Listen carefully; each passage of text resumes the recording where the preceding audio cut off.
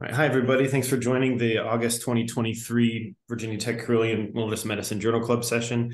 Today's topic is search and rescue.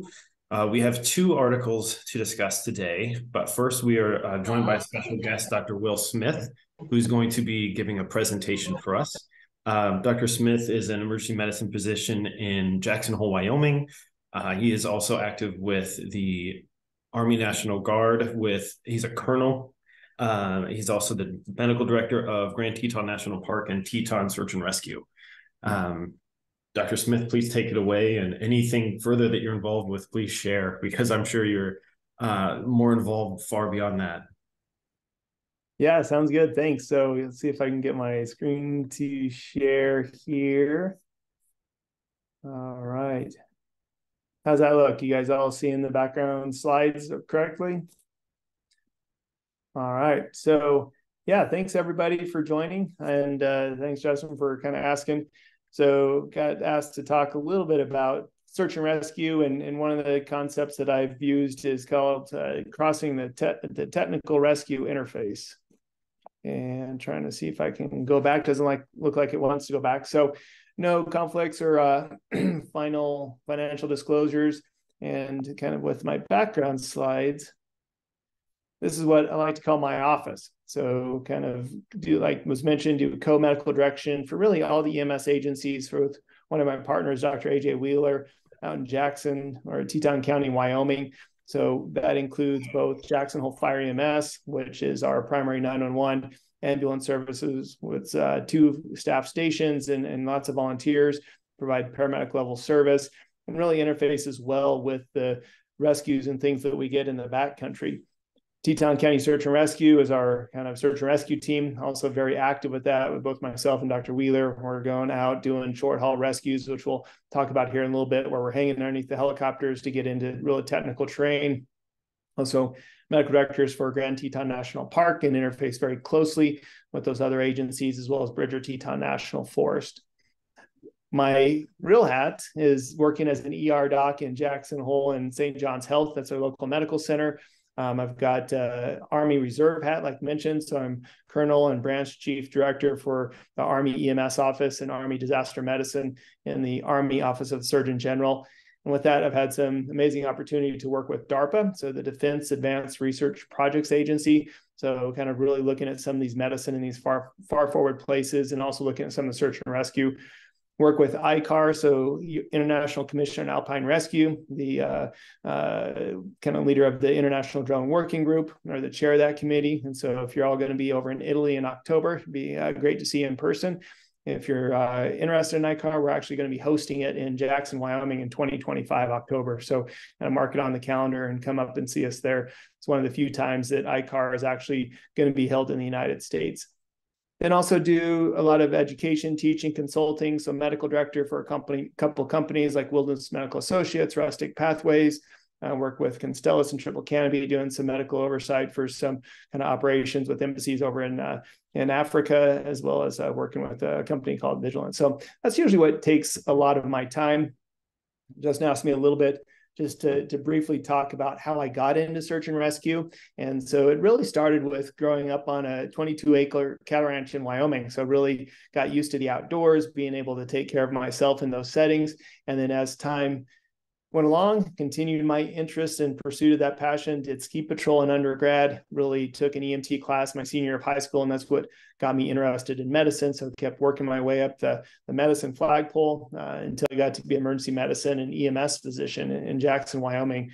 And so I think really the big thing is, like the Wilderness Medical Society often kind of uses the line of combining your profession with your passion. So I think it's really getting your technical skills built up so you're not a liability when you're out there in that wilderness setting, keeping your medical skills up. And so when you combine those, you can really do a lot of good. So I think that's kind of been the brief trajectory that I've been in Jackson now for about 20 years. So again, this is where we hail from. So Jackson Hole, Wyoming. Jackson is actually the town, just about 5-10 miles south of Grand Teton National Park, about 60 miles south of Yellowstone. And so really a lot of wilderness terrain that we find ourselves in. And so, like I mentioned at the beginning, we use this term, and Seth Hawkins, whose name was mentioned a little bit ago, he actually is the kind of editor of the Wilderness EMS textbook. And part of that is a section called the Technical Rescue Interface. And I really like how that terminology is laid out, because it's really crossing over where you have typical EMS, where the ambulance can just drive up to the street corner, load the patient up. But that's different in the wilderness, the austere, the sometimes combat or technical environments. And so you really have to do search and rescue operations and then cross them over that technical rescue interface to be able to do that normal continuation of care. And so if you haven't had an opportunity to look at that textbook in the bottom right of the screen, the Wilderness EMS Medicine, chapter 24 in there really goes through a lot more of the details that we'll talk briefly about here. And also wrote the Wilderness Trauma Care chapter with John Trentini, talking about wilderness trauma care. So a lot of these things that we're mentioning briefly, you can definitely find more in those chapters in those textbooks. So when we start talking about wilderness medicine or search and rescue or kind of austere medicine, and again, a lot of those topics are in terms are interchangeable, but really talking about starting with this, looking at the different realms. So in the bottom right, we're talking about remote and austere. So this is Square Top, one of the peaks in the Wind Rivers, kind of one of the more remote areas in Wyoming. And so really the wilderness is where you start getting away from the roads, the trailheads, and really have to start thinking about if you get a patient injured, how are you going to care for them? What are you going to use from your kind of front country principles to taking care of a patient in the back country? Then you start looking at different injury patterns, different mechanisms. So avalanche kind of continuing across the bottom. How are patients going to be injured? So you got the trauma of the patient getting thrown down the hillside, going over cliffs. Some of the different avalanche terrain areas, whether or not you're talking about the US or over in Europe. If you're high alpine, you're dealing with more, a lot of times the suffocation and burial, versus in the US, you're dealing with more trauma going over trees and cliff bands. So there's some difference in variations when you start taking care of patients from these different type of specific environments.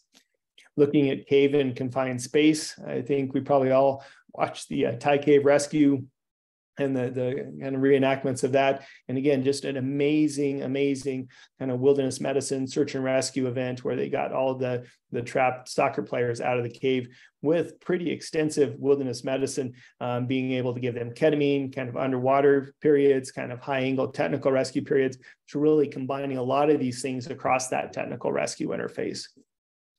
Start playing at high altitude. So this is a picture on the top of Kilimanjaro in the bottom left there. And so if you look at my pulse ox of 72%, heart rate of 118. And so if we look at that in most of our ambulance or our ERs, we're really thinking, all right, what's going on? I need to get ready to intubate that patient.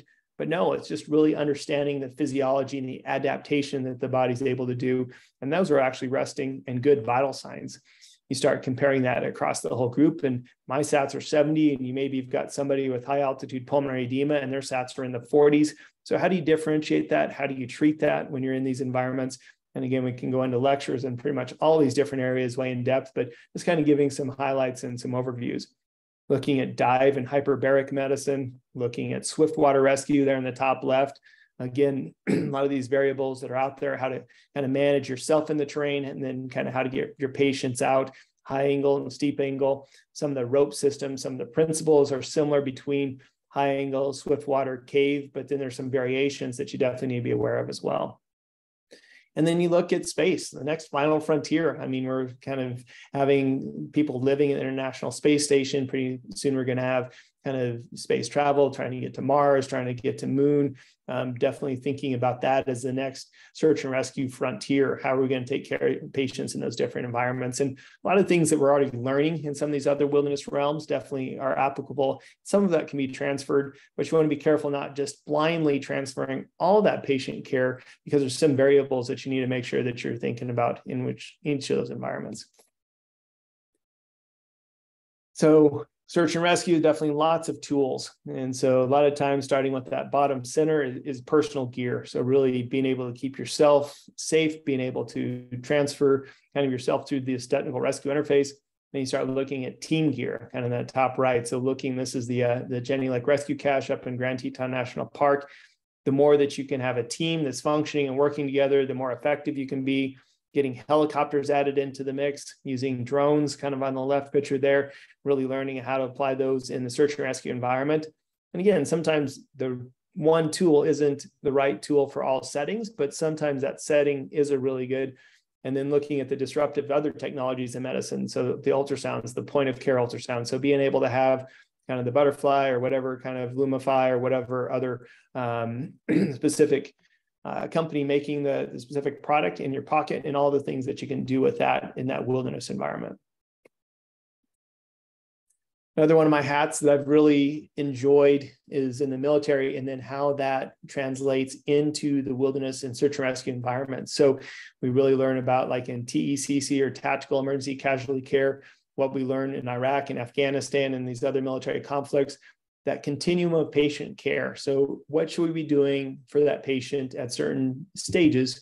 So whether or not it's bullets being shot at you, whether or not it's being on the side of an avalanche slope, whether or not it's being chased by a bear, sometimes the most important thing is actually to mitigate the danger of that situation and scene. And so the military really has recognized that over these last years of conflict.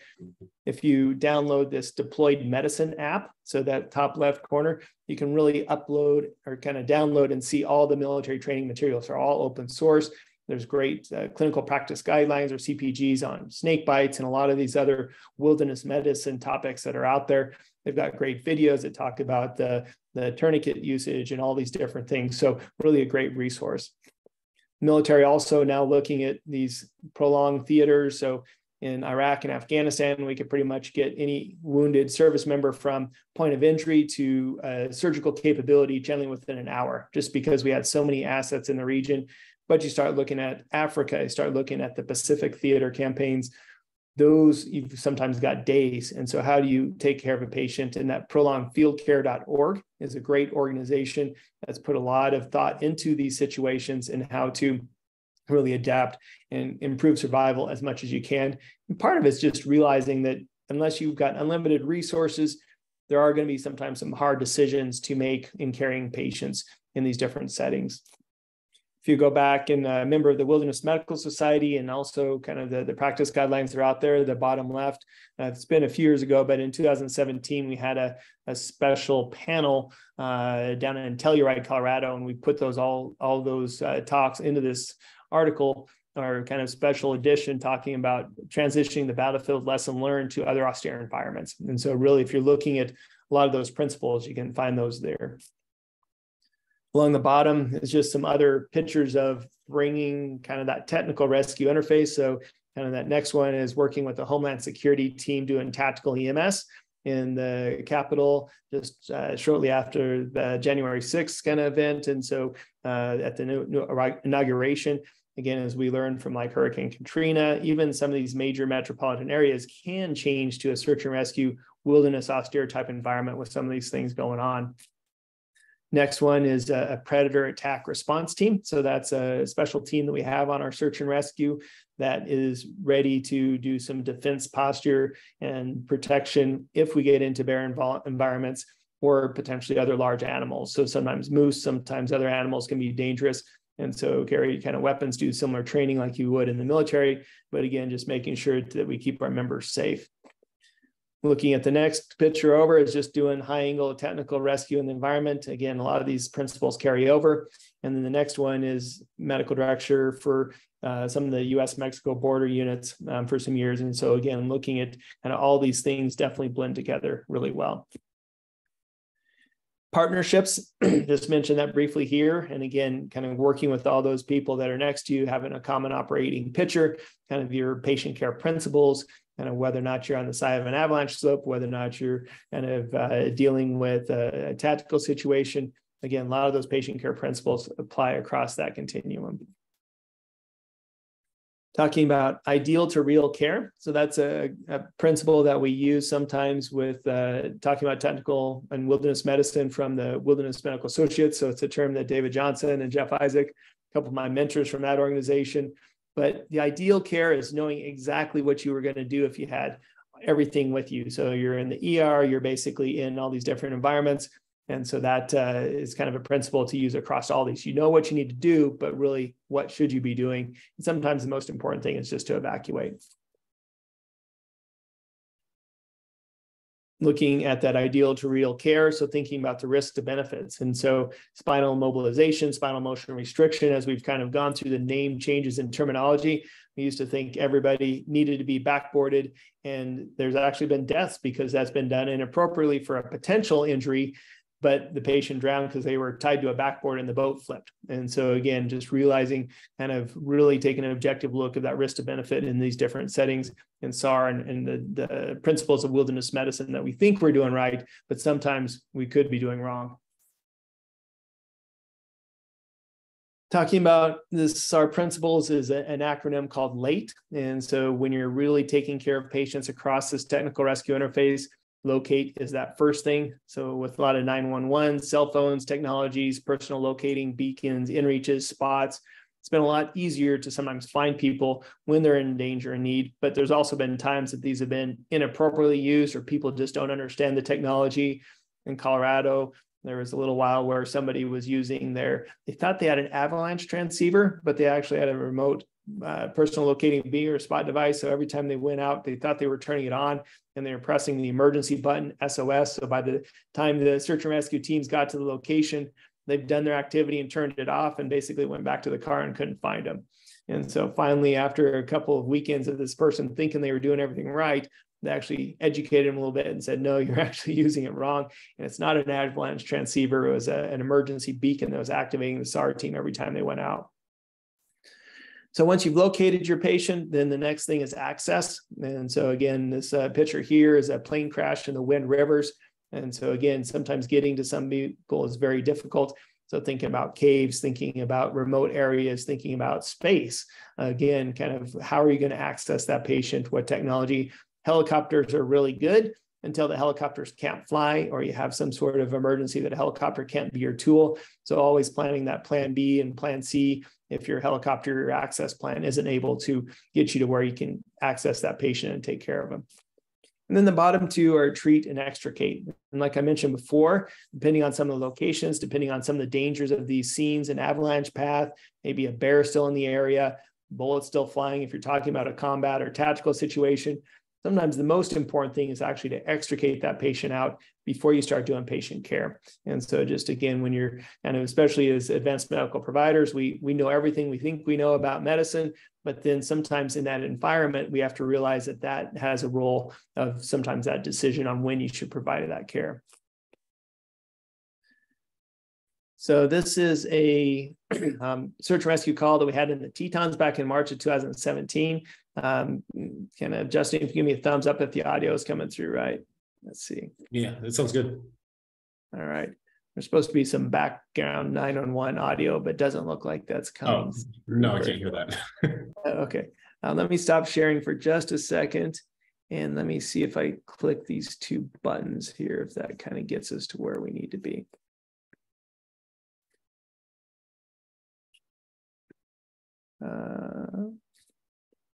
All right, so it doesn't seem like that's going to play, but basically the 911 call comes in. It's a 61-year-old male having a heart attack. And we've seen a few cases of this where somebody has their STEMI or their ST elevation MI, and they basically just lose their ability for forward motion. So they're just having so much chest pain, so much shortness of breath, and so much weakness that their heart just isn't able to kind of continue giving them that strength to actually move forward. And that's what happened with this guy.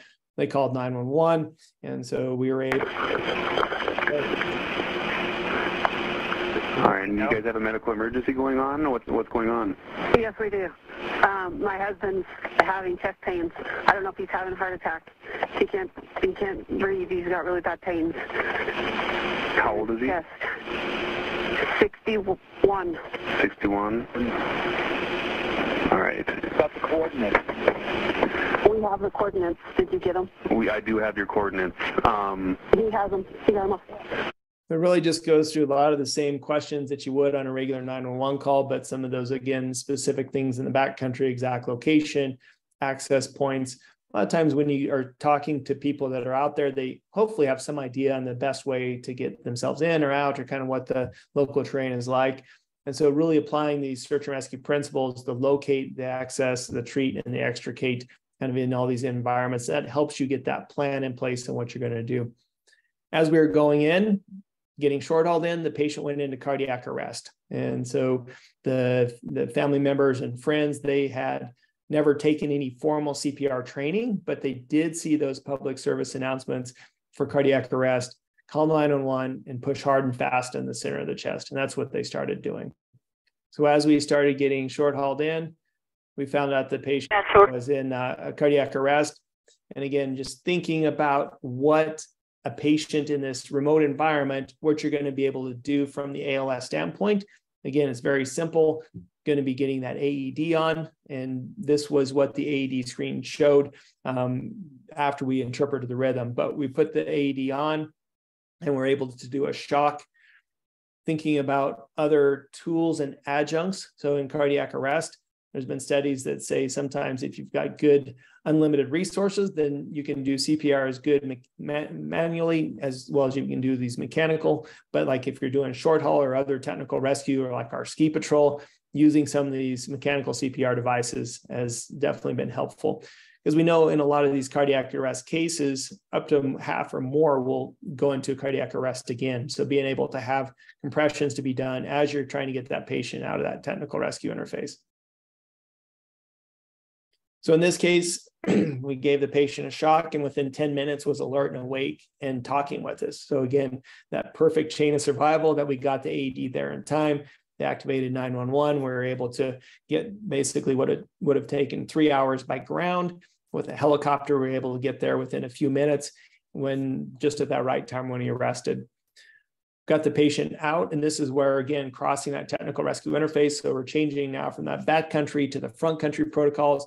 And so doing all those things that we do for STEMI's IVO2 monitor, 12-lead aspirin, some amiodarone. We knew he's already had a VFib arrest or a shockable arrest, and holding nitroglycerin just because of concern about some potential hypotension if there was an inferior MI component. So anterior lateral STEMI is what he was showing. So our hospital doesn't have a cath lab, so we needed to get him to where he could get definitive cardiac care. And then extracting the rest of the party. This is what the short haul extraction of the party was. And so short haul, just briefly, is a location where the helicopter is not able to land and we don't have a hoist. So basically this is a fixed rope underneath the helicopter, generally about 150 feet, can be longer in some situations. The pilot comes in, sometimes deposits people, gear on scene, and then comes in to extract the patients. And it's a coordination of hand signals. And this is what it looked like extracting the wife of that patient who wasn't in a physical or mental capacity to really ski out after that cardiac arrest of her husband. And this is what the short haul comes in like.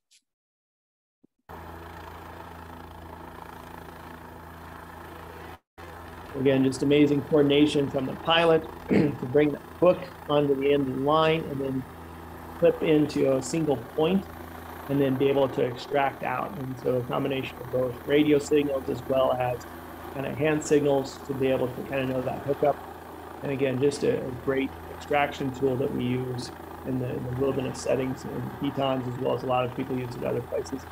Bigger aircrafts a lot of times have hoists, but the helicopters and the size we use, the short haul technique here has definitely been very beneficial. And again, that's really what saved this guy's life, was be able to get myself and one of the other rangers into that scene just at the right time. Otherwise, it would take 2 or 3 hours.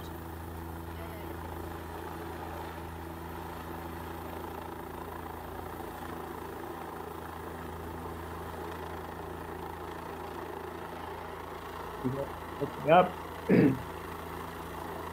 seeing the connection point, double checking.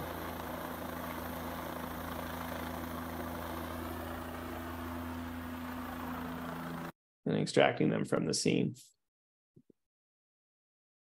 So here's a training video that I did kind of last year, put this together, and this really shows kind of that whole procedure and kind of process of doing a short haul kind of rescue mission from start till getting inserted in the extraction.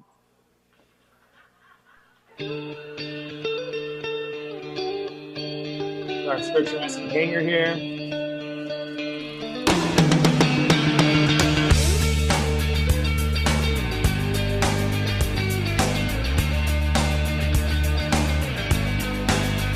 We have a team of 3 to 4 people, including the pilot.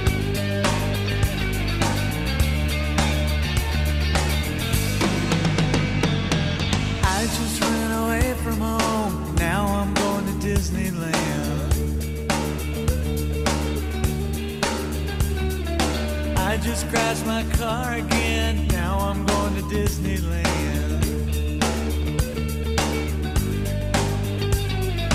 I just robbed a grocery store. I'm going to Disneyland. I just flipped out President George. I'm going to Disneyland. I'm going to Disneyland.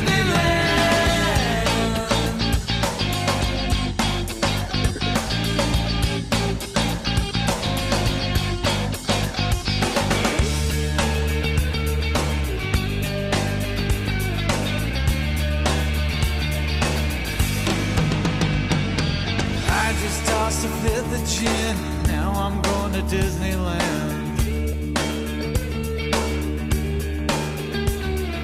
I just got cuffed again. I'm going to Disneyland. Yeah. Shot my gun into the night. I'm going to Disneyland. Oh, I just saw a good man die. I'm going to Disneyland. Come on, I'm going to Disneyland.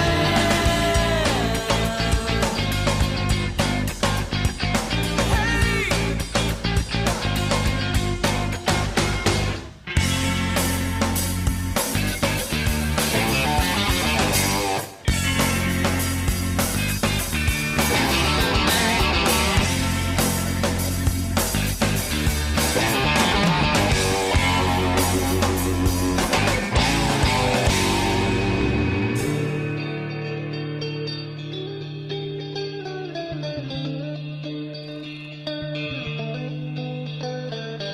Kicked my ass out of school,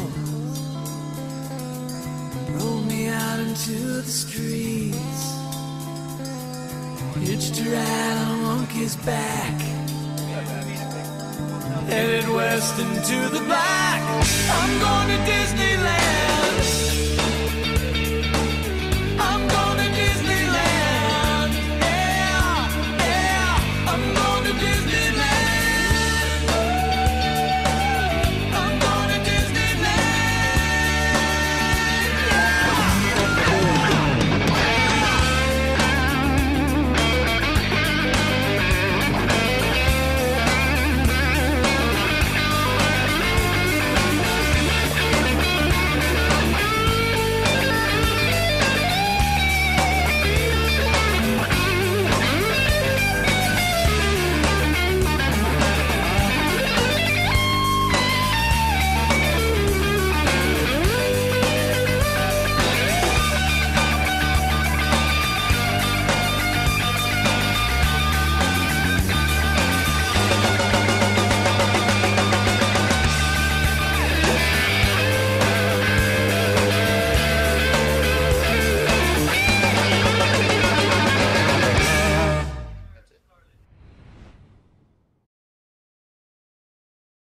All right. So yeah, somebody put in the text, kind of looks like a fun ride where we sign up.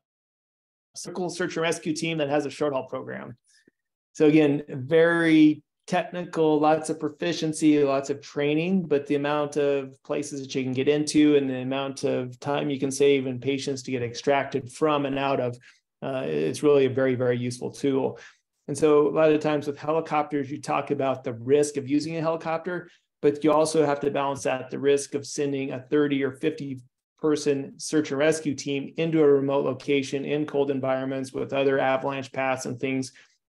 So a lot of times, even though the helicopter has initial risks itself, the overall risk of the mission can be less when you have a helicopter. 4 people, rescue's done in an hour compared to like potentially even days or overnight for other things. So those are all the things we take into account when we're looking whether or not we would use a helicopter on one of those missions. So looking at the timeline, back to that cardiac arrest case.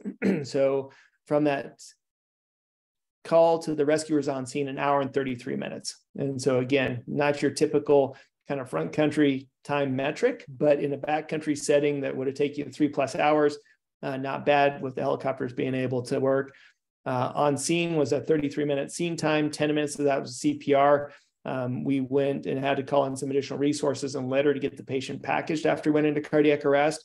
And once you got the patient out, they were with the ambulance in 17 minutes, a 32-minute flight to Eastern Idaho Regional Medical Center in Idaho Falls, and that's where our closest cath lab is.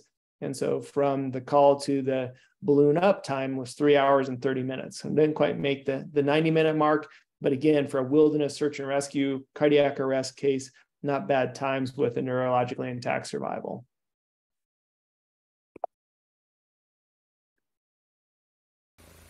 When you are working in the wilderness environment, search and rescue is really deconflicting a lot of the resources. So this is both kind of our search and rescue helicopter and the air ambulance helicopter, both making sure that they're not going to, you want to make sure you deconflict so there's not a crash kind of in those environments. So as you're dealing with one of these bigger search and rescue events, that gets to be more and more complexity. So making sure that you're really planning for that, kind of getting that communication is key to make sure you're having that deconfliction occur. So the patient in flight continued to have some ectopy. And then once he actually got into the cath lab, had another cardiac arrest, but they were able to shock him in the cath lab and get him back right away. If you look at his angiography, he had a large left anterior descending or LAD lesion.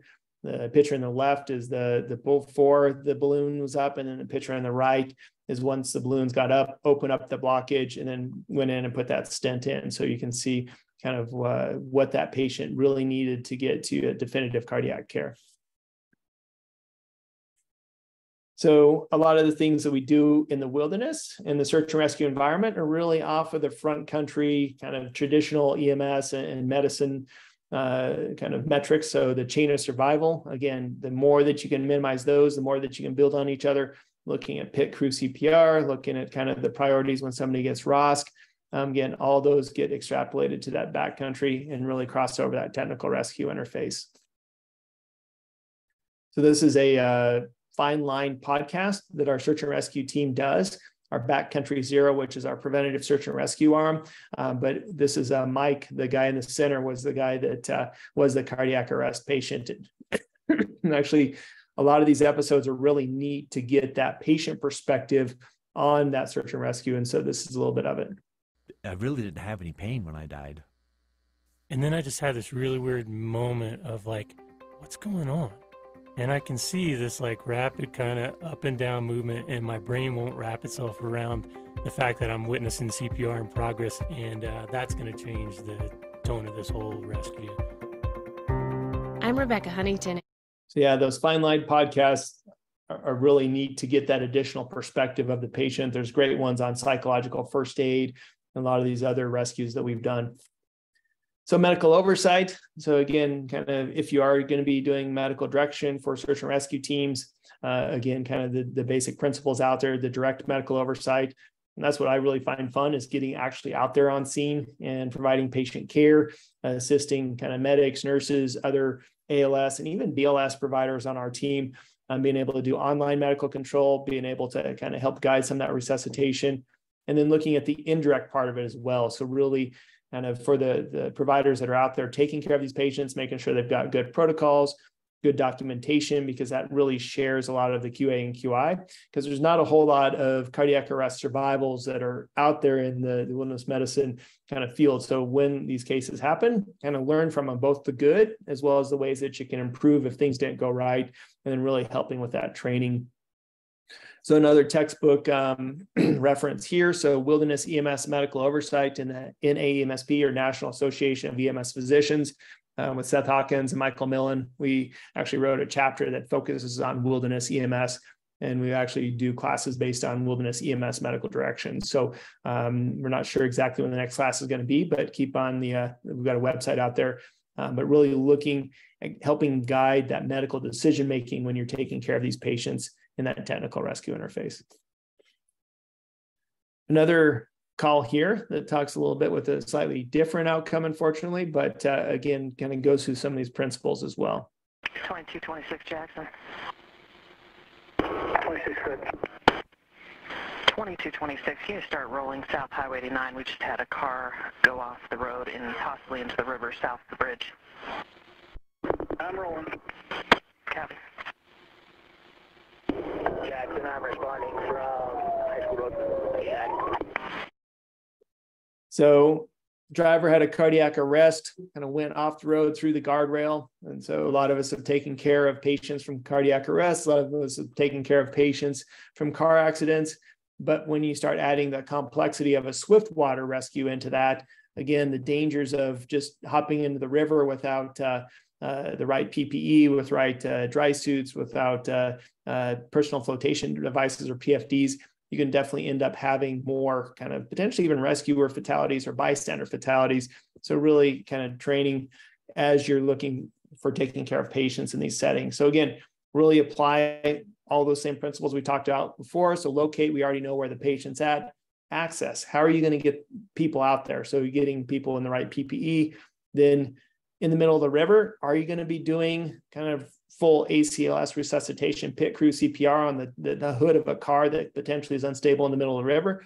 Probably not. So this is another example of when you probably are going to be extricating that patient very quickly versus kind of treating them on scene.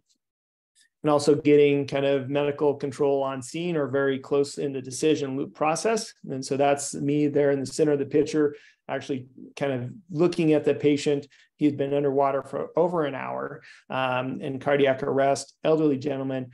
So this is where you would sometimes make that decision. And this is what we did, is we pronounced him dead at that point. And now you're changing it from a rescue to a recovery. And so you can slow down the operation tempo, stabilize the scene more, and then just make sure that you've got kind of body recovery. So patient in the middle of the river, you need to make sure that they've got a PFD on, especially if they're deceased. But that's one of the worst things. You never want to lose a body or a patient kind of once you've got to their location and are getting ready to extricate them. So that's our jet boat that we had. And then we got him off the side of the river and then went to and did the typical pronouncement. So we got a 12 lead, or not 12 lead, just a 3 lead that made sure there was a systole and 2 leads. If you have your point of care ultrasound, you can confirm no cardiac activity. And again, all those things, the chance of survival is virtually 0. And so just changing that to a rescue and pronouncement. Cold water submersion, all those different things, again, in wilderness medicine principles, you have to kind of take into account. But again, not really a hypothermic kind of death in this case. So looking at patient care in wilderness emergency medicine, so looking at kind of some of these protocols across the continuum, so whether or not it's military, austere, wilderness, again, a lot of similar principles across those. Kind of when are the chances of survival worth the risk of the rescue? And again, sometimes that can be a really tough decision. So looking at that Thai cave rescue, kind of they risked a lot, but they saved a lot. And so again, that's kind of one of the big mantras that we sometimes use in this work. And each situation has multiple variables. So again, especially doing medical oversight, especially doing some of the medical decision-making, making sure that you're just not blindly applying principles from one environment to another, while there still may be some similarities, making sure that you're recognizing what those differences are as well. So some references out there, again, like I mentioned, the prolongedfieldcare.org, the deployed medicine, and you can actually download that app. The Wilderness Medical Society has a lot of practice care guidelines. We're just getting ready to do some revisions of those here pretty soon. And then looking at the Committee for Tactical Emergency Casualty Care. And that's another good group that's out there as well. So with that, I think the opportunity for talking to you guys today, and I can probably take a couple of questions in the chat if that's okay. And then we can go on. It sounds like there's going to be a little bit more of things to follow. And I'll put my contact information back there in a second if I can go to the back. Yeah, thank you very much. That was fantastic. As far as questions go, yeah, we can definitely do it in the chat throughout. As far as a few questions right now, does anybody have any questions as far as like how to be involved in search and rescue, medical direction, wilderness EMS, things like that?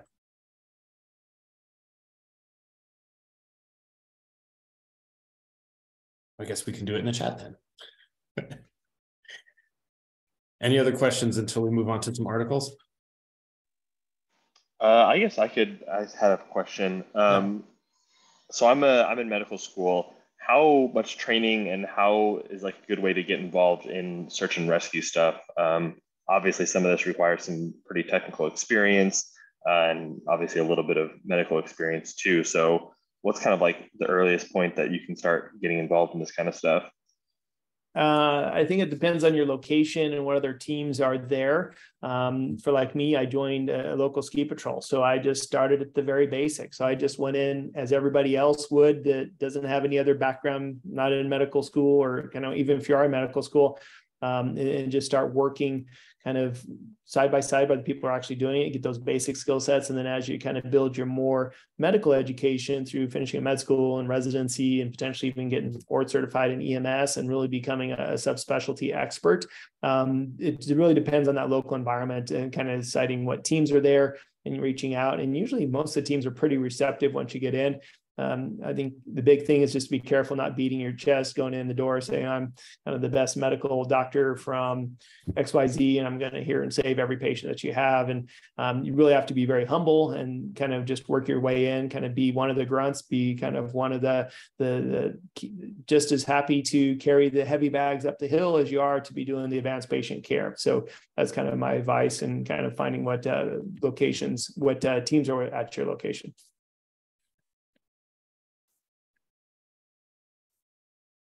Looks like there's another question that popped up. What level do you train the SAR staff and people helping out on the rescues?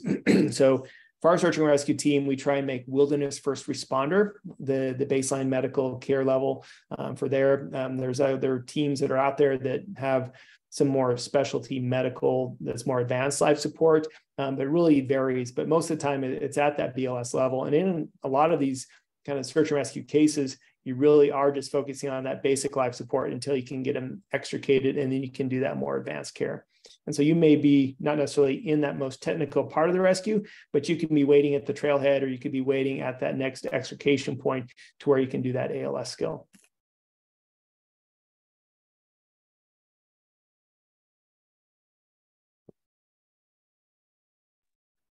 How did you get involved with the National Park Service? So got involved with the Grand Teton National Park when I moved to Jackson, became a full-time ER kind of doc there. I was a paramedic before I went to med school, so really had that background and experience, and then really just started working with the Park Service locally, and then have done quite a bit on the national level as well. So it's really kind of reaching out there. It's really networking. It's kind of finding what teams and things you have in your location, but sometimes there's always other networking that's out there. So doing kind of wilderness medicine fellowships, going to national level conferences, continuing to network with people out there. And you just never quite know kind of where that next phone call is going to end you. That may not be next week, it may not be next year, maybe a decade. You just never know. People just kind of keep recirculating around. And if you're really interested in it, just kind of keep working, kind of staying humble and build your skill set and kind of being close to potentially where these things are going on. And usually you can get your foot in the door.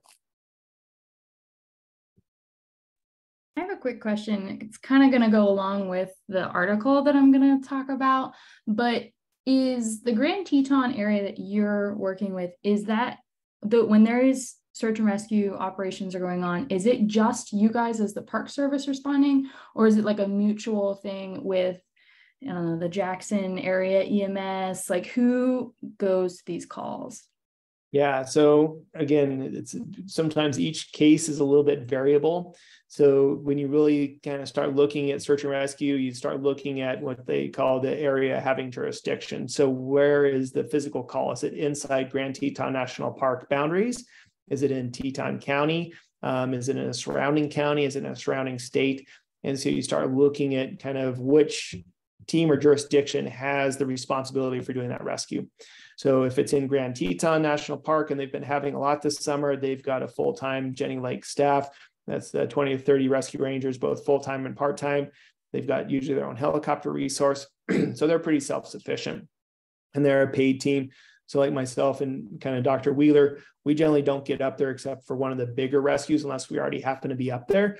And so they're able to manage most of those things. Every once in a while, we'll get a phone call, help kind of do some medical decision-making remotely. But in the wintertime, Grand Teton only has a handful of full-time rangers. So a lot of times our search and rescue team from the county will augment the team up in the park. And so it just varies. Sometimes in Teton County, where our local county search and rescue team, that's mostly volunteers, that AJ and I are also involved with, sometimes the Park Service will help augment our team because they've got people that have got the helicopter qualifications. We may not have enough of those from our volunteer team because people are just out of position. So it really is a combined effort with multiple different kind of potential people going on each one of those rescues, if that makes sense.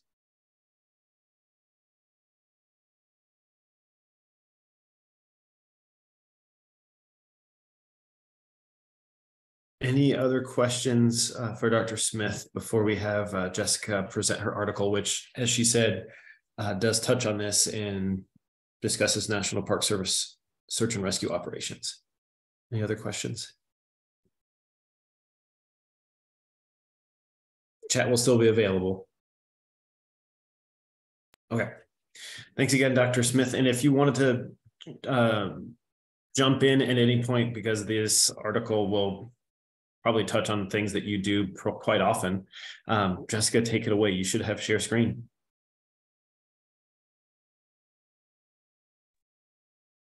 All righty.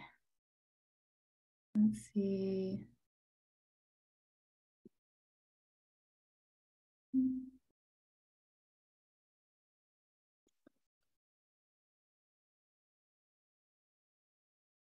Can you see it? Maybe not. Yep, it's coming across now. Cool, great. All right, so here we go.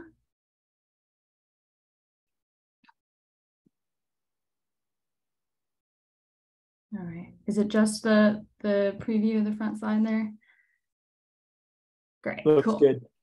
All righty, so I'm going to be discussing an article, and I'm going to preface this by saying there's a couple of things that people can interact with if they'd like.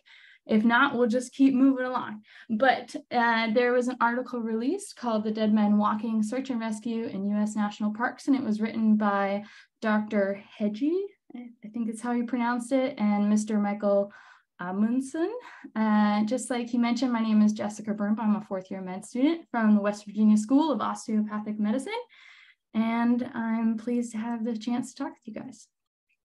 So our action plan, I have a couple of jokes in there, is we're going to talk about the credentialing, objectives, the study design, the methods they use, the results that they produced, discuss it a little bit, do a little hot wash, and then I'll have the resources at the end. All right, so Dr. Hedgie and Mr. Amundsen. I didn't find anything on Mr. Amundsen, so if anyone's good at stalking people, maybe they can find more on him. But Dr. Hedgie is well known. I have a great little picture in the corner there. He seems like a cool dude. But they both came from the University of North Dakota, Grand Falls, North Dakota. They were a part of the Recreation and Tourism Studies program when they wrote this. And Dr. Hedgie was in the Great Plains Injury Prevention Research Initiative. He gave his address, email, so if anyone has questions, they can contact him. He's currently a professor at Bowling Green, and I did my own stalking, and he was working for the National Park Service in their public risk management specialist, as a specialist there, and also a tort claims officer, and also an eruption duty ranger in Hawaii, which sounded super cool. And he has lots of other publications as well. So does anyone know where this is? Kind of in honor of Dr. Hedgie. Any guesses? All right. So this is the Theodore Roosevelt National Park. It's in North Dakota, and so that's where he hailed from. So the objective of the paper was to identify the trends and patterns associated with search and rescue within the National Park Service from 1992 to 2007. Anyone know where this is?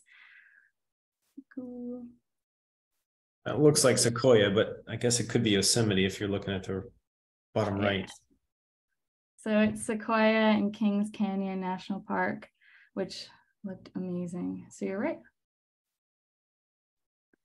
All right, so their study design, it's a retrospective review of the U.S. National Park Service, like I said, from 1992 to 2007. They looked at their reports, so annually they release their reports on all the search and rescues that they do, and they then specifically looked at the 2005 statistics, and there were a bunch of variables that they looked at across the board from all of these reports, and it seemed like they tried to narrow it down to the variables that most common were reported. There were a lot of variables that some reports included and some didn't. And so they tried to narrow them down. They took all the data and they coded and entered it using the SPSS version 15. I don't know what that means, but other people might. So, and that's the version they used. Fun fact, the picture in this is from the Wilderness Conference that was held up at WVU, where they did a high angle rescue rig. And so that was pretty cool if anyone was there. So these were their results. So from 1992 to 2007, there were 78,488 individuals involved in 65,439 search and rescue incidents. So that translates to about 4,000 search and rescues per year within the National Park Service. This ended with about 2,600 fatalities, 24,000 illnesses or injuries, 51,000 non-illness or injuries, and 13,000 saves. And so saves is when there's a call that was done, operation that was done, and they were rescued. And if they hadn't gotten there, then it would have been a higher risk for fatality. I don't know why I won't. There we go. We're back. Risk of fatality if they hadn't gotten there. So, and the big number was $58 million in total SAR costs across those multiple years. So that it was roughly an annual $3.7 million spent in search and rescues across the national park system. And this averaged about 11.2 search and rescue incidents each day across the year, and an average of $895 per operation. Breaking down that cost, about 50% of it is used on personnel, and then 50% is used on the aircraft costs. And I thought this was interesting. 33% of the aircraft costs were for military aircraft. So I don't know if Dr. Smith can touch on that, but apparently the funds are allocated from the National Park Service to the military aircraft versus their own. Yeah, I'm not sure exactly on that, but definitely there is a lot of aircraft cost. And if the study was caught up, I think probably that's continued to grow just with the kind of feasibility of helicopters getting into the time sensitivity injuries. But as far as exactly what that is, usually if it's a military aircraft, it's government, but sometimes there is kind of cross-government organization payments. So not exactly sure. Cool. Thank you. I kind of gave away the answer to this top one, but did anyone catch it and want to share it? This top picture here. All right, it's Lake Mead. Oh, it keeps doing that. Cool. All right, and so like I said, they looked from 1997 to 2007, and then they looked specifically at 2005 National Park Service results. And so hiking was the most common cause of search and rescue calls, and it was mostly from that 15 to 4,500 meter mark. So anything above that, there were only like 16 calls across the country, if it was any higher. But then below that's boating, and then search and rescue durations. There weren't many of the reports that included it, but 94% of them were found within 24 hours, and then 2.5% were never found. So it's not great, but yeah. And then hiking, suicides, and swimmings with boating at the end were the most common activities resulting in fatalities, unfortunately. Does anyone recognize the bottom picture? What is that? Denali. Yeah. Yeah. All right, so what national park had the largest number of search and rescue operations in 2005? Anyone want to guess what it was? Any guessing? Yosemite. Yosemite? Nope, close. But it was the Grand Canyon. And yep. So they had 307 search and rescue operations, but not too far behind was Gateway and then Yosemite, like you mentioned. And so we're going to kind of keep those in mind, the rest of it. So what national park had the highest search and rescue costs in 2005? Any guesses? This one is going to be Yosemite, and that's Angel Falls there. And so Yosemite came way on top with 1.2 million. And then far below was that Sequoia and Kings Canyon that we saw a picture of earlier. Something I think is interesting is the Grand Canyon, the Great Smoky Mountains is up here on the cost here. It does make the top 10, but it doesn't make the top 10 in the most search and rescue operations in the year. So I thought that was interesting. They have a fewer search and rescues, but they're still on the cost here.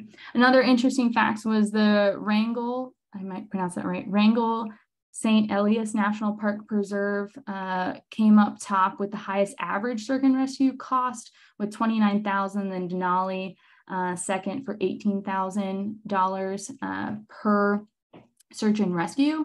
It kind of makes sense based off of where they are and the resources they'd have to use. And then Dr. Smith, you can correct me on this, but it mentioned in the article that the National Park Service is not required to respond to calls.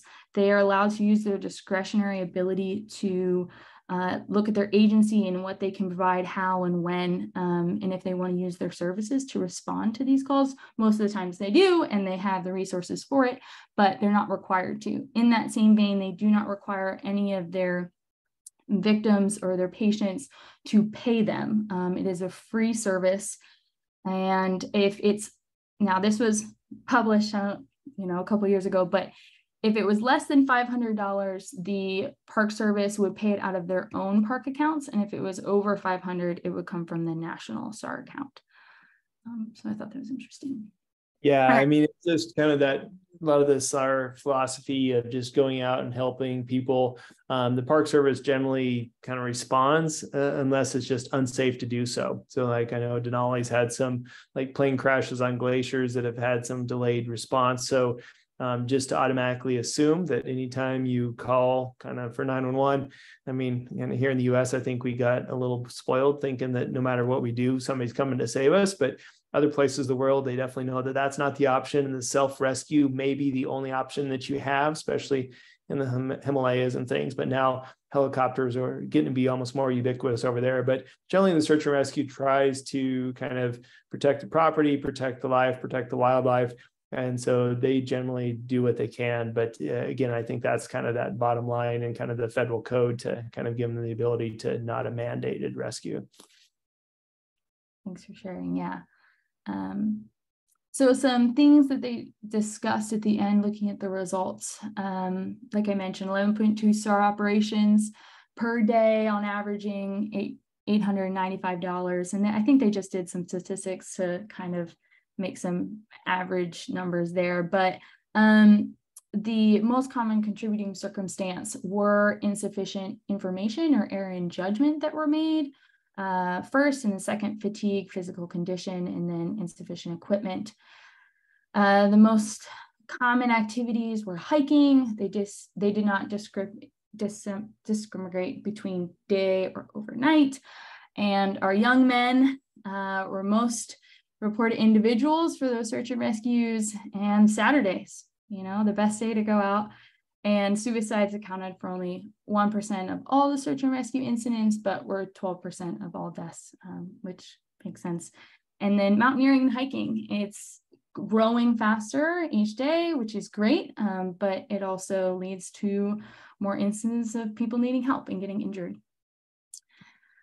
So that was Wrangell St. Elias.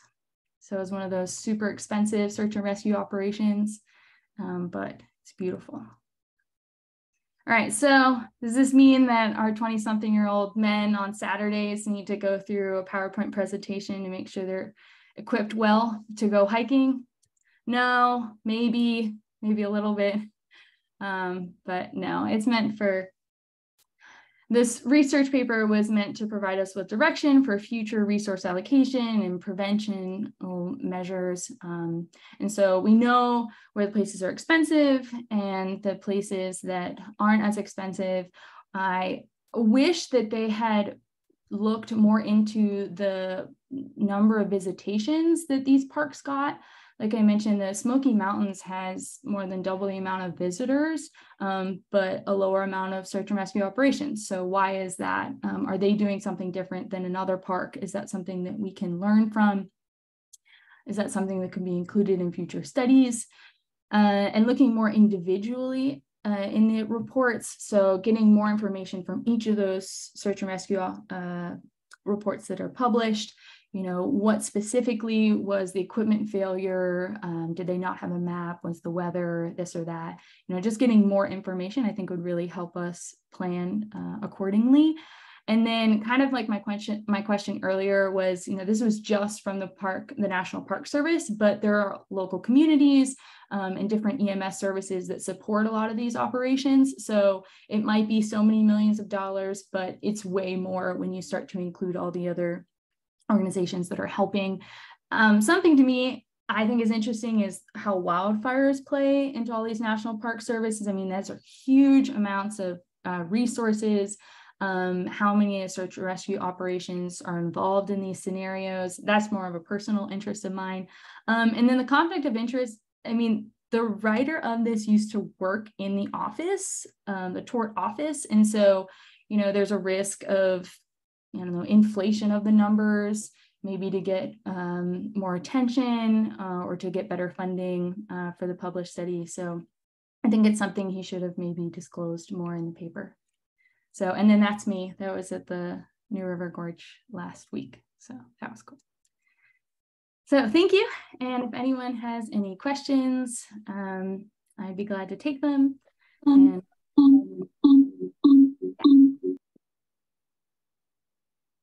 Hi, yeah, this is Fred Bossert. So I live in Tennessee and I go to the Smokies a lot. So I, you know, thinking about that, one thing is the Smokies are so drivable. So it is, I'm 99% sure it's the most visited national park in the country by like a ton, but it's so drivable that my guess is that so many people can go through it and count as visitors and pop off and do some of the trails. Now they definitely have some more technical stuff. I mean, relatively, but I guess my guess would be that, but would be a big part of it. And then the other thing I was going to comment on, great job, by the way. But the other thing I was going to comment on was that I can't remember what WMS thing I was involved in where this topic came up of charging people for it. I don't know if it was book club, if it was the podcast. So forgive me, or if it was the summer conference. Everybody's like, oh yeah, it was a summer conference. I don't know, but whatever it was, I remember this thing came up, and one of the big issues was if you charge for it, it like puts you into a new realm of liability of potentially getting sued if it's not done perfectly, or if it's not done however, it opens it up. Versus if you don't charge for it, then it is more of the, not quite Good Samaritan per se, but it falls more into that area. So I know that was like one of the things that people had debated and talked about, because some local counties had talked about charging people for some of these things, like in Mount Rainier and some of these areas. And they ultimately, I think, decided not to because of the liability. Anyways, but just for what it's worth. No, thanks for sharing. And they mentioned that in the article, and they also reference, you know, if people think they're going to pay for it, they might not call, they might not ask for help if they're going to have to pay for it too. So they mentioned that. Any other questions or comments? If you actually look at like the pamphlets, or if you enter a national park, they always hand out it looks like a newspaper. It's sort of like news bulletins and your map and the entry park notifications. Small text at the bottom always says like some disclaimer about search and rescue operations, and like basically saying like don't expect to be rescued. I don't know the exact terminology. I think it's probably different each park, but they definitely disclaim it. Small text, but it's there. Yeah, this is Will. So yeah, great presentation and summary. Yeah, so there's a lot of kind of concepts around charging for search and rescue, both here in the US as well as like Europe and other places around the world. I think Denali has some of the climbing fees that does go into a little bit of a search and rescue fund. There are some of the kind of other like hunting licenses and fishing licenses, like in Wyoming, goes to a search and rescue fund to kind of help, and that's more on the state level. Most of the state jurisdictions for search and rescue falls to the county sheriff. And so again, that interaction of kind of local versus kind of federal assets, military can sometimes play a role as well, as mentioned in the comments. I think, again, a lot of it kind of is really trying to do that preventative search and rescue and kind of get people the education to hopefully make wise decisions out there. But like I've seen, and kind of why I keep doing search and rescue, because it could be me that next time. I mean, Mother Nature always gets to say that rock boulder has been sitting there for 25,000 years and decides to fall today on you, or you kind of just have a technical slip. And kind of, again, that's part of the fun and adventure being out there. But again, something can always potentially happen. So great job.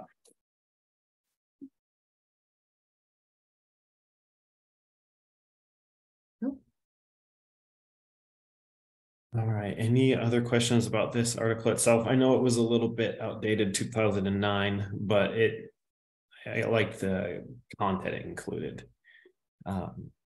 It's nice to talk about the cutting edge stuff, but sometimes if it just sits right, then I go for it. And Christine, actually, one of our fellows actually chose this article. Any thoughts? Were you able to hear, Christine, or do you have good connection right now? Article. Any thoughts? Sounds like no. Like a significant delay here. Can you hear me? Okay. So I did have a few points just that I thought might be good discussion points. And one of them was in the methods, the way that they separated of the 65,000 SAR incidents, how they separated it into fatalities, ill or injured, and then saved.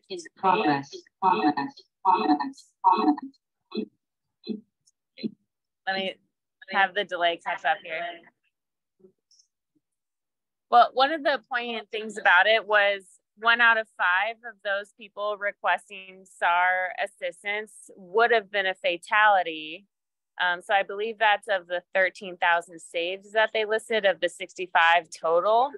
But I was just wondering, in the other category that they had of 24,000 that were ill or injured, what would happen if they weren't responded to in an appropriate amount of time, if they would have turned into a fatality? So I think that 1 out of 5 people that would have been a fatality, it could actually be an even higher number if you include some of those that are ill or injured, if they wouldn't have had any help at all. So the methods don't really describe that so well, of like the time points that they use or the type of injuries that they had. So if you added more time onto those people, would they have become a fatality? So.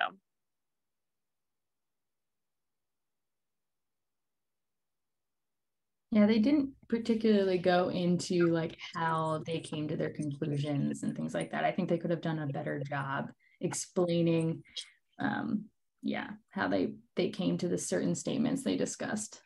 Yes. My other thought about it was Yosemite had the highest number of total SAR operations.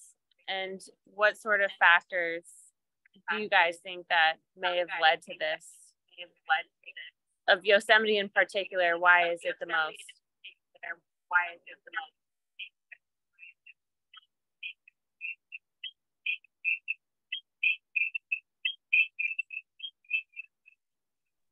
Did everybody hear her?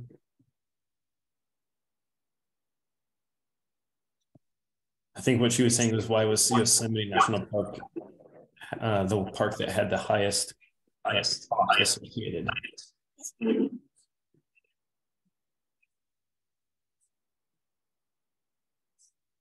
I think it would probably be somewhat similar to Grand Canyon, in that there is a lot of high angle, there's a lot of helicopter use.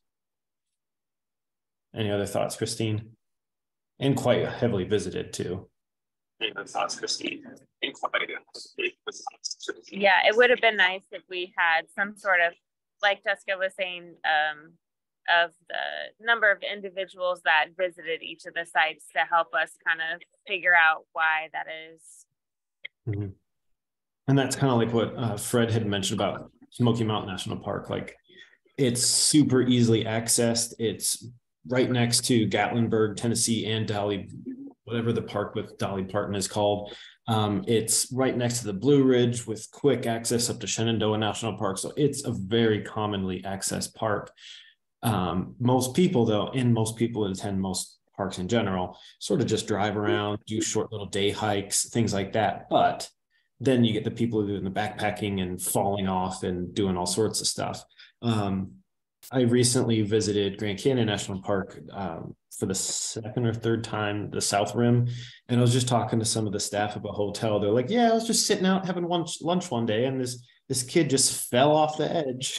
So I mean, things just happen all the time. And to them, I don't want to say it's normal, but they're just like, yeah, another one fell. And you can quick access to cases. I just follow a lot of these parks on Facebook, and they're constantly posting successful and unsuccessful SAR ops. And it's just kind of cool to see what's going on. It's usually falls if you're talking about Grand Canyon, or I think there were just 2 deaths from heat stroke. I think it was like a grandma and great aunt had heat stroke, successfully extricated, and grandson who was 6 died. I think that was pretty recent.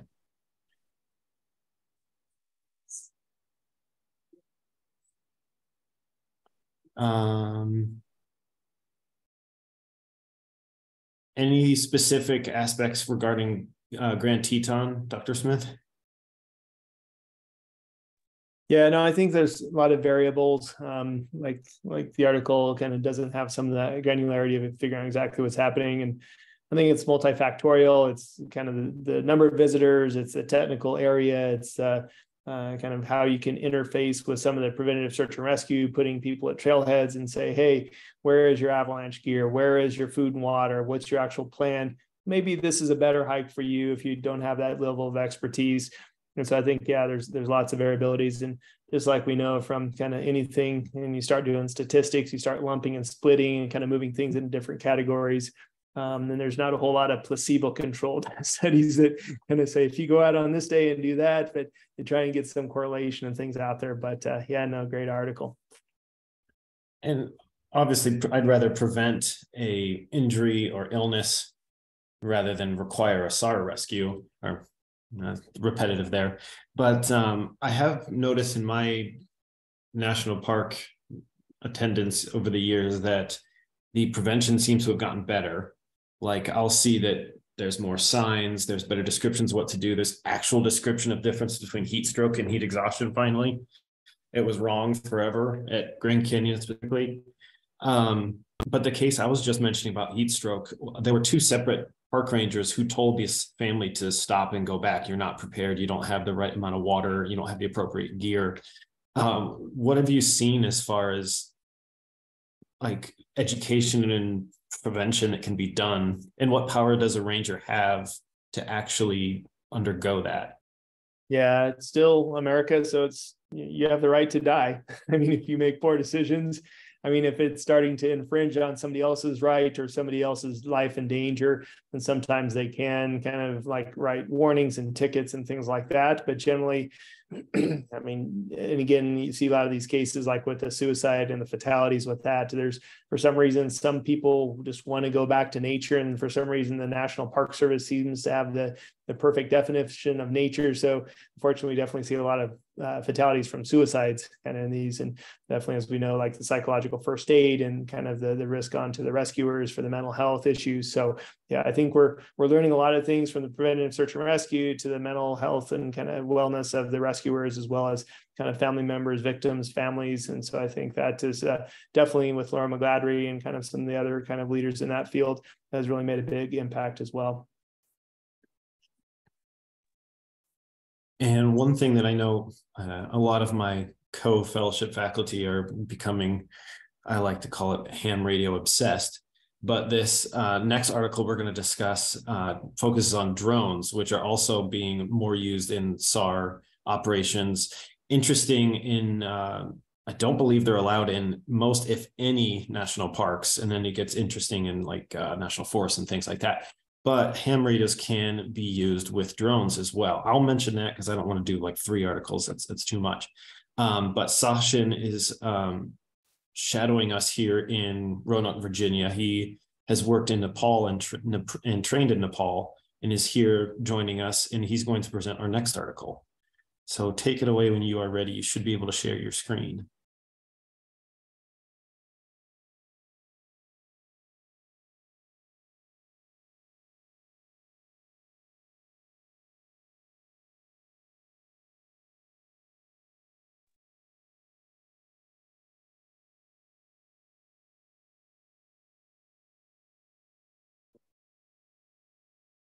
Hello. Yes. Hello. Yes. Yeah, it's nice, nice talks, Jessica and Dr. Smith. Yeah, I didn't know much about the U.S. national parks and how things go there, but yeah, it's a good perspective. Yeah, and yeah, I've trained in Nepal, and I've worked for the Himalayan Rescue Association for probably for 6 months in different parts of the mountains in Nepal, and I was the volunteer doctor in the recent Everest ER season. Nepal, I was there with Andrew Nyberg and under the supervision of Dr. Luan Freer, which probably wilderness fellows recognize. So yeah, this topic was given to me by Dr. Gardner. So yeah, this is essentially, and I don't know how, just to give me a minute. Okay, fine. Okay. So this is using this using a drone essentially to conduct a complex high altitude research and rescue operation. It is a case study. It was done like you said, drone was not permitted in the U.S. National Park, so it is not in the usual Nepalese national parks as well. You need special permissions.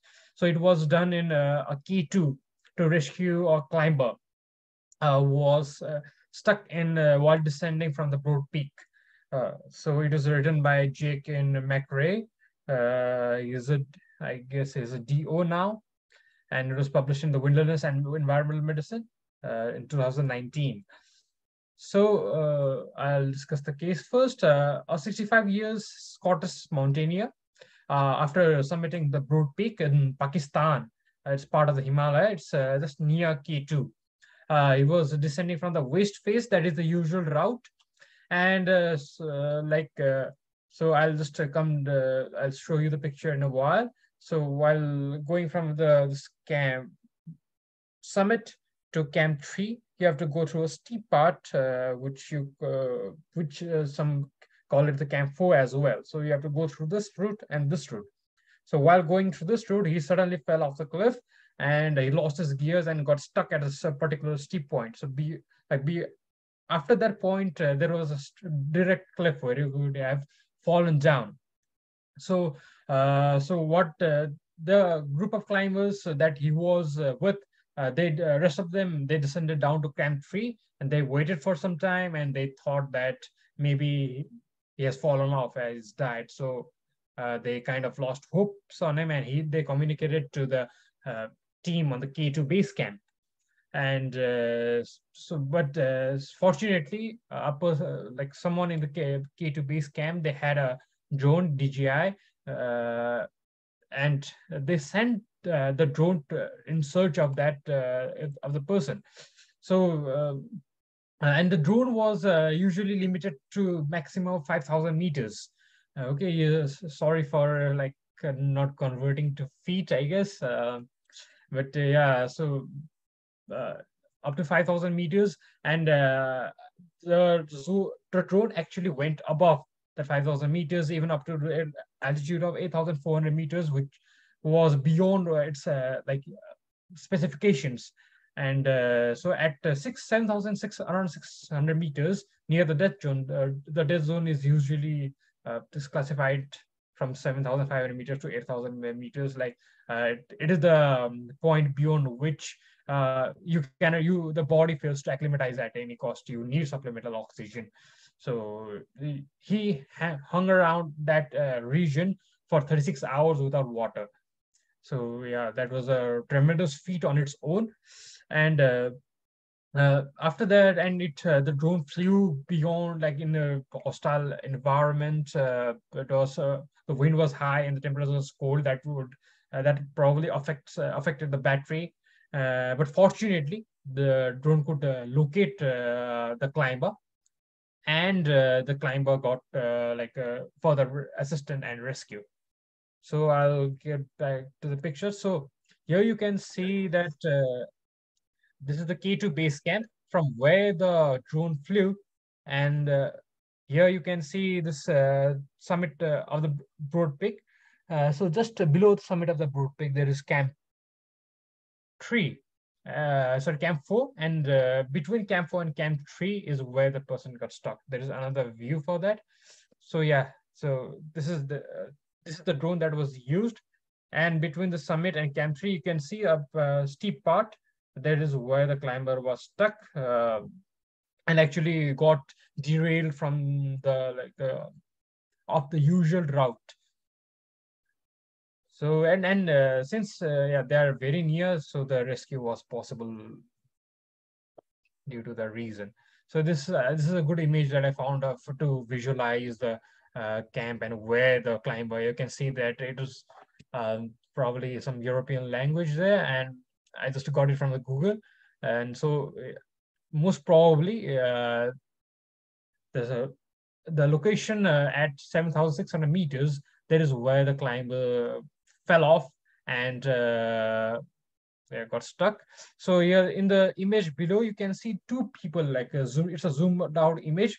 This is the image taken by the same drone during the same rescue. And here you can see two people there. They are probably around Camp 3. They are the rest of the climbers. They are waving at the drone that they have seen.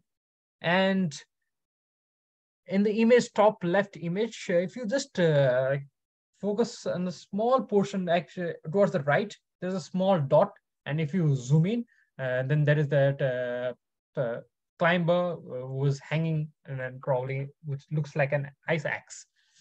And so this is the cliff that was taken by the same drone, like by following the path. So this was the cliff which the climber could have fallen if not for if it not stuck into the ice axe. So yeah, after the drone found out the climber, the rest of the climbers, the drone located its GPS, used a GPS tracking system and located the exact position of the climber, which was used by the rest of the other team to track him down and rescue him. But there are two conflicts in that. There are two articles that have published the same events, which I found out incidentally. There was another article called Mountain Rescue Operations Facilitated with Drone Uses, which was published by Porce Adlo in Journal of Higher Altitude Medicine and Biology in 2019 itself, but it was published a few months earlier. It described the same event, but in a bit different manner. It focused more on the drone rather than the event. But however, it stated that the drone guided the climber towards Camp 3, towards a path to the proper path to the Camp 3. So to clear out the confusion, I contacted with the writer through email, and the writer replied that the utility of the drone was over after the drone located the climber, and after that the team helped him to come back to return to Camp 3 by night. So he was not he actually had faded memory of the events, but he gave me a quoted statement from the climber himself that he had taken during the interview, which I don't have it right now. So I have it in my emails, but this is the like summary of what the climber meant, that it is not the drone that he facilitated him. The drone just localized him, and the rest of the climbers went up there and kind of pull him off. And before the climbers actually helped him back, so he was kind of stuck in a slope.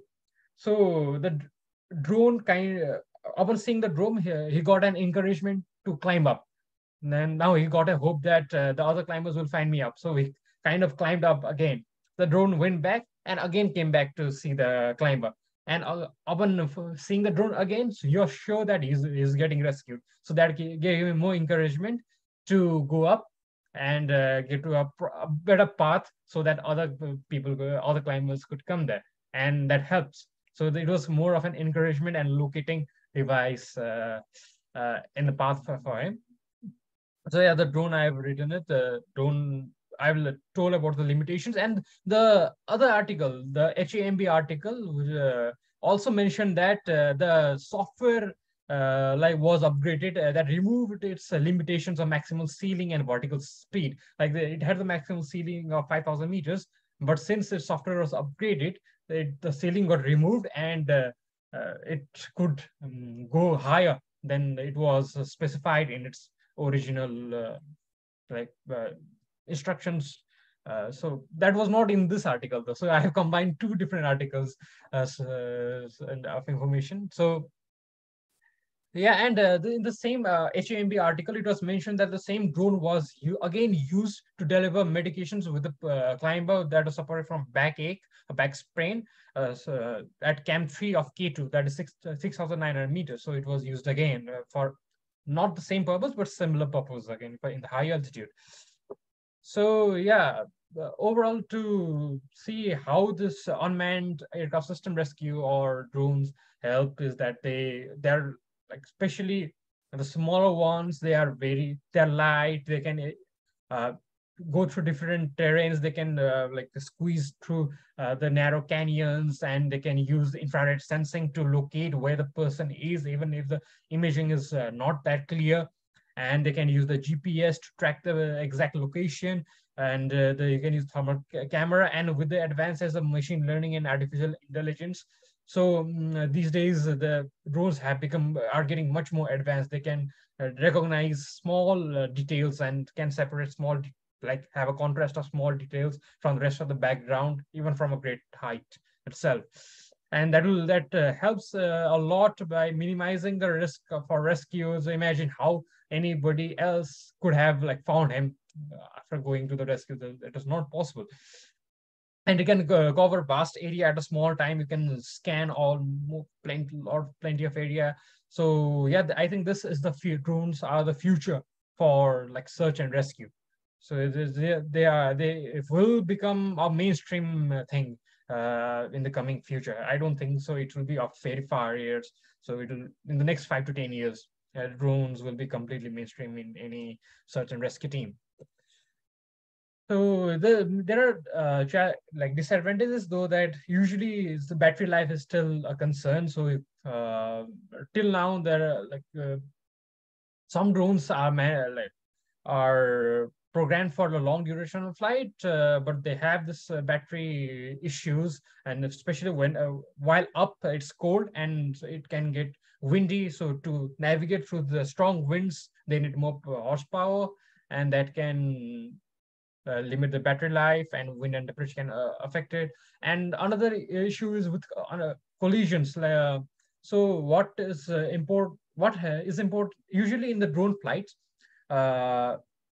when a drone flies, the operator is usually within the direct sight, like a direct view of the drone. So, but when it's come to search and rescue, the drone has to evade the line of sight because it might have to go to some narrow crevices somewhere else.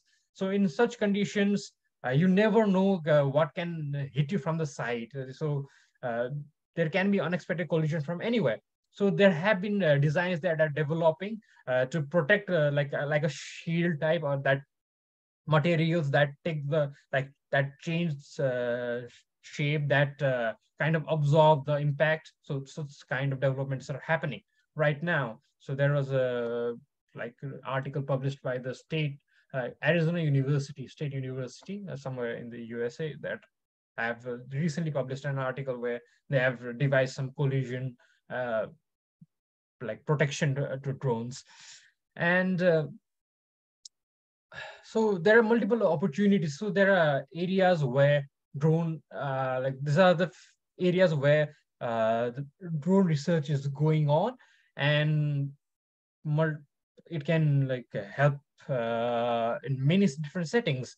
So suppose you need multiple views of a particular place. So usually a single drone might not cover everything. So these days, what I call is multimodal interaction, where multiple drones are launched at the same time, and they take multiple images from multiple angles, and all the images are processed at the same time, so that a single operator can actually control multiple drones at the same time and get a composite image. That is with the help of machine learning. They'll get much better and better. And the drones have been mobilized for avalanche rescues. So yeah, avalanche. So it's difficult. We have a limited time to rescue and to give us CPR, because like if the more the delay, the greater the chance that the patient will suffocate or go into cardiac arrest. So like with the drone, with thermal imaging or similar technologies, you can identify where the affected victims are located, and you can mobilize the rescue team precisely, and that will be much faster and many people can be saved. So there is something called DANGER, like Drones Aided Network for guiding emergency and rescue operations. So here what happens is, suppose in a wilderness environment, not just mountains, so there are multiple drones that go there, and the person will communicate with the drone with a Wi-Fi, and the drone will relay that signal to the operator. So in that way, you can communicate in the wilderness to the operator without any. So the network communications can get destroyed in many natural disaster times. So in that will facilitate the communication directly with the operator. So that is one thing that is going on.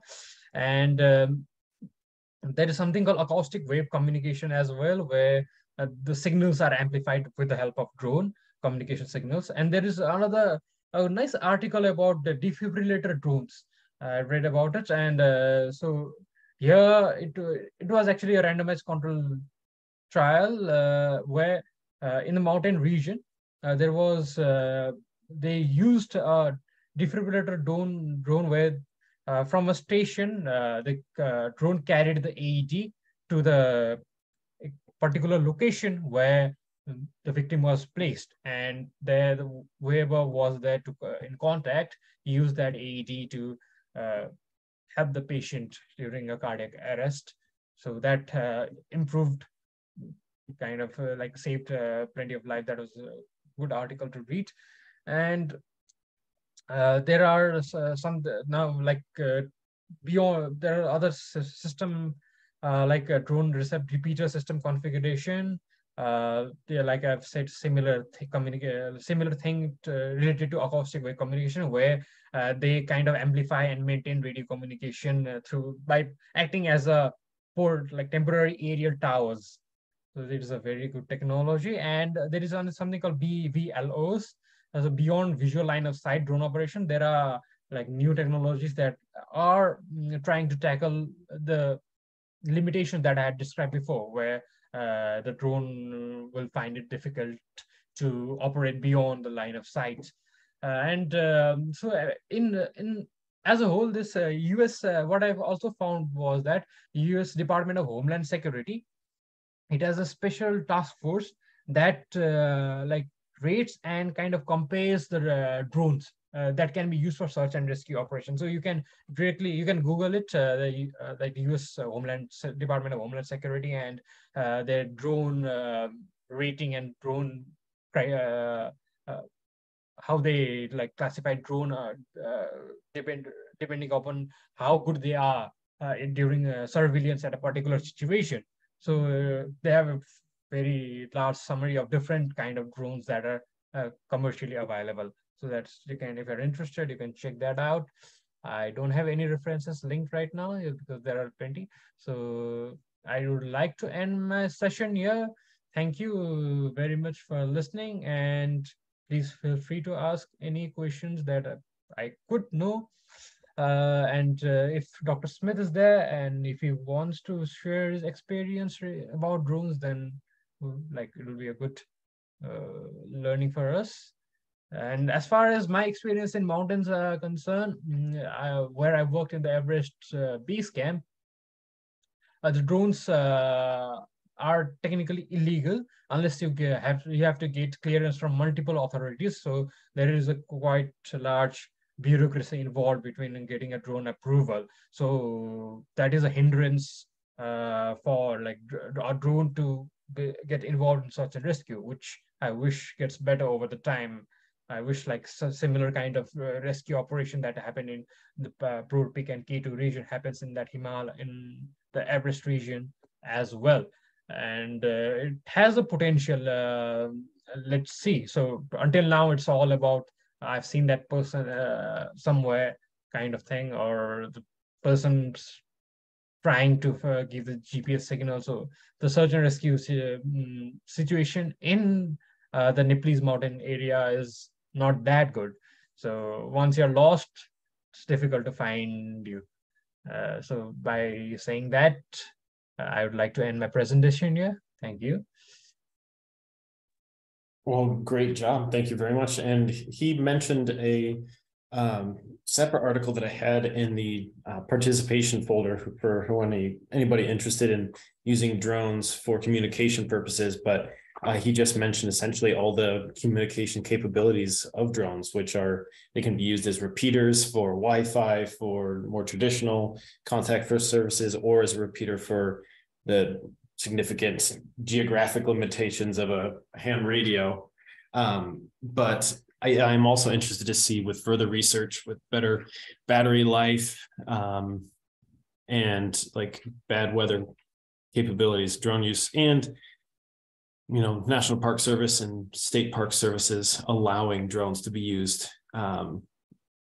We'll see, I'm sure, significant increased use.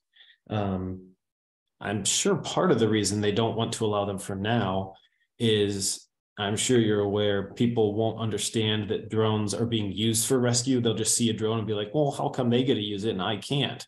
And then they'll just start using them, saying, well, I saw this person do it. So I'm sure that's part of it also, because national parks are to protect land, protect limited resources, endangered species and things like that, and for our own use. But it's going to be interesting to see in the next 5-10 years what we see with drones. Any other questions on the article or experiences with drones?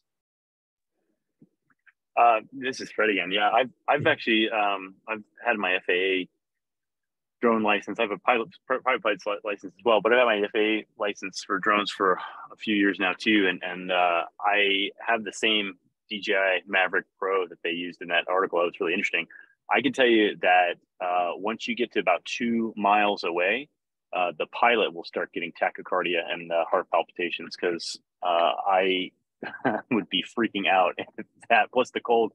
And the battery is like it's like 27 minutes on a perfect day, normal temp. And I know that was mentioned, but I think that's a big part of that, is that I don't really know how much you would get. Plus you add some of the wind into it. I mean, I've taken it to a lot of places, but to the beach or whatever.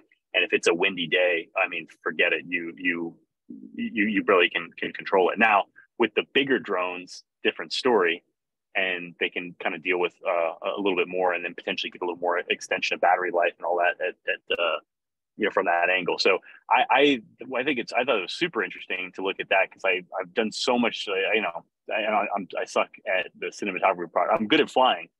So in case anybody ever is a passenger in my plane, I promise I don't suck at that.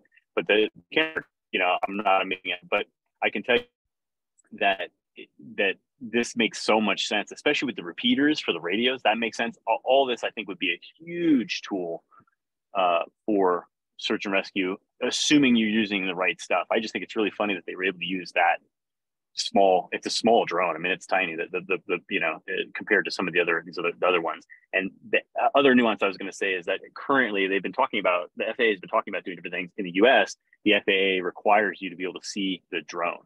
So what you do, even though you can go much farther away from where you actually can see it, it's like turns into a little speck in, like 1,000 feet. I mean, it goes away pretty quick. So what the FAA requires is you have line of sight. So you end up having to get spotters to kind of, take that further. So you have to get like 5 or 6 people in a long line, and it almost, to some extent, maybe defeats the purpose of the drone. But fascinating case report, and I agree with what you just said. I think this has huge capabilities to, under the right circumstances. Yes, the article mentioned that also mentioned the same thing. Its usual battery time is 27 minutes in ideal conditions, and they estimated that based upon the conditions there, it was 18 minutes of time, but somehow they managed it. And to even to get their drone back safely so that it could be used later. So yeah, very good pilots. And kind of circling back to search and rescue as more of a broad topic, I think it'll be very interesting to see closer to the Roanoke area. We have one of the youngest national parks in the New River Gorge. And I think it'll be really interesting to see how search and rescue, how attendance, and just the overall number of accidents and visitors change from the prior management to now actually being a national park. I think anybody interested in research would probably easily find a project there if anybody's interested. Any other questions about search and rescue or... Sorry, it's like a circus in my house. We have tons of animals and now a kid, so there's a lot of stuff in the background. Any questions otherwise? I put some resources in the chat above. Hopefully you can find those. All right, well, that being said, I'm going to end recording, and anybody wanted to talk about any other wilderness medicine or WMS stuff, we can stick around.